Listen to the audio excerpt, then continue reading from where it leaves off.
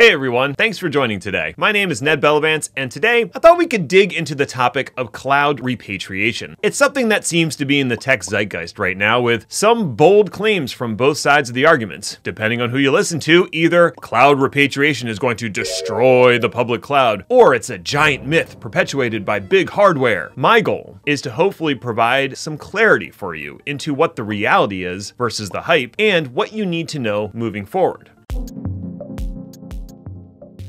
I think it's important to start with what cloud repatriation actually means, since cloud itself tends to be a vague, hand-wavy term to begin with. Now, my understanding is that cloud repatriation is the process of moving workloads from a public cloud provider to another location that's not a public cloud provider. We could say on premises, but I think that's too limiting. It could be a co-location facility, an edge site, or a private cloud. The point is, it's not moving to a public cloud provider.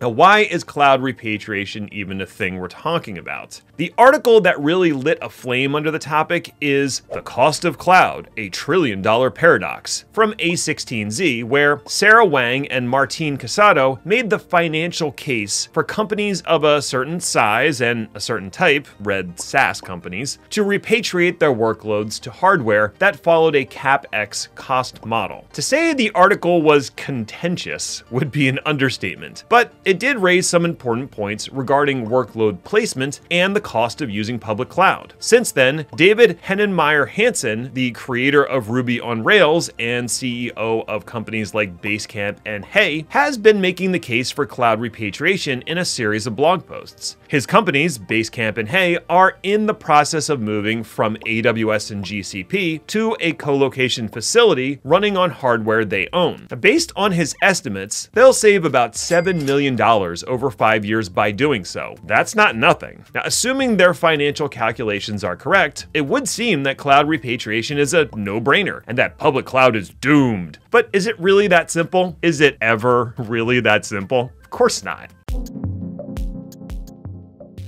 If companies were moving their workloads out of the public cloud en masse, we should be able to detect it through the financial reports of the public cloud providers and the hardware vendors and co-location facilities that would be a natural target for a migration. Based on my own research and that of folks like Charles Fitzgerald, I haven't seen any evidence of this happening. When we look at the financial reports, what we actually see is continuing steady growth in all the major public cloud providers. AWS and Microsoft Azure have logged about $80 billion in revenue each last year. And while percentage growth isn't accelerating, it's holding fairly steady given the very large numbers from the previous year. On the other hand, looking at the co-location providers, they don't seem to be seeing any significant uptick in business. The largest co-location provider, Equinix, has been holding steady at about 10% growth for the past few years. That's good, but it's not accelerating. The hardware vendors like Dell and HPE are barely seeing any growth in their compute and storage business, although HPE did just have an excellent quarter. The shining spot for both of them actually appears to be edge computing, which is a topic for another day. When we discuss cloud repatriation, the question we're really asking is, what is the best place for my workload? And the answer is going to be that most hated of consulting phrases, it depends.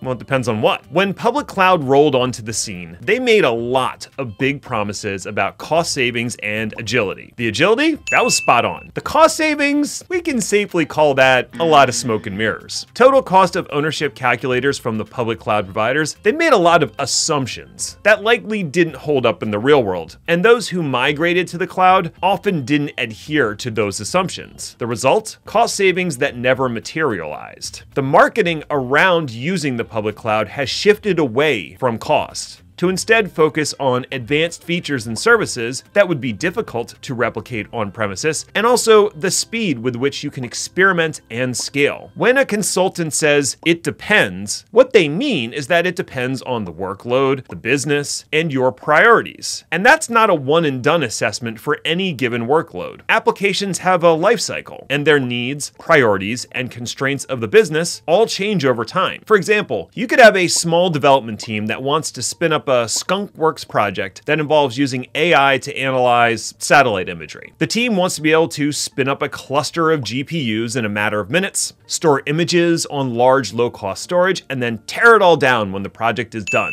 That is a fantastic use case for the public cloud. The upfront infrastructure cost is low, they can get access to the latest and greatest hardware, and they can scale up as needed. If the project never makes it beyond the beta stage, no worries. You tear down the infrastructure in the cloud and you call it a day. But what if the project is hugely successful and reaches a steady state of consumption? Well, now it might make sense to purchase hardware and run it on premises. Or maybe it makes sense to use a co-location facility that is closer to your customers. Or maybe the application can be distributed across edge nodes for real-time processing. Who knows? The point is that application usage patterns change, customer consumption patterns change, and reassessing the best place for your workloads is going to be a continuous process. So, given all the bluster and hype around cloud repatriation, what should you do? My advice is to mostly ignore it. Don't focus on what the blog posts and the analyst reports are screaming. Focus on your own business and your own workloads. Decide the best place for your workloads today based on your own analysis, and be prepared to reassess that decision as circumstances inevitably change. Outside of the repatriation discussion, one thing the cloud era has brought us is a new way to approach infrastructure and operations. I'd recommend working to adopt cloud-native practices and tools for your workloads, regardless of where they run. That will give you the agility and flexibility to move your workloads as needed, and it will also make you more efficient and effective in your operations. That's an investment that pays off regardless of where your workloads run. The public cloud, private cloud, and edge, they're all growing together. When I think back about our consumption of technology, I can't think of a time where we decided we were going to use less of something. We're going to use more compute, more storage, more networking, and more applications. As things expand, you should be thinking about the best way to manage and operate your applications rather than just where they run. At least, those are my thoughts. I'm curious to hear what you think. You can reach me on Twitter at Ned1313 or find me on LinkedIn.